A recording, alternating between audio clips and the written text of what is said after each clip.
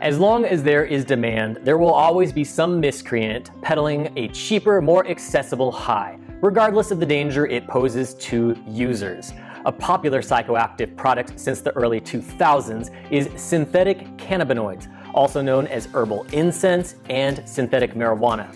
Herbal incense is created when manufacturers spray synthetic cannabinoids onto dried plant matter, usually damiana leaf or dried mugwort.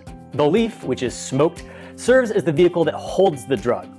The chemical compounds sprayed on it are called synthetic cannabinoids because of their similarity to the primary compound in cannabis.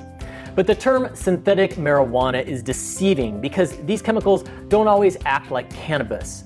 They can have unexpected side effects such as anxiety, paranoia, hallucinations, vomiting, violent behavior, even suicidal thoughts.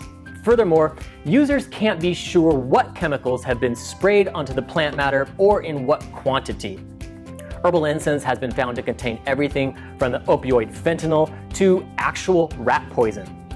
Herbal incense is illegal because it contains either controlled substances or analogs of controlled substances. Despite its potential danger, these products can still sometimes be purchased through normal retail channels, going by brand names such as K2, Spice, Joker, and Scooby Snacks.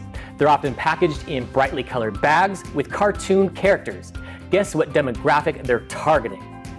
In the interest of protecting public safety and conforming to federal law, payment providers and internet platforms should carefully scrutinize any merchants selling products marketed as herbal incense, liquid incense, or described as a legal high.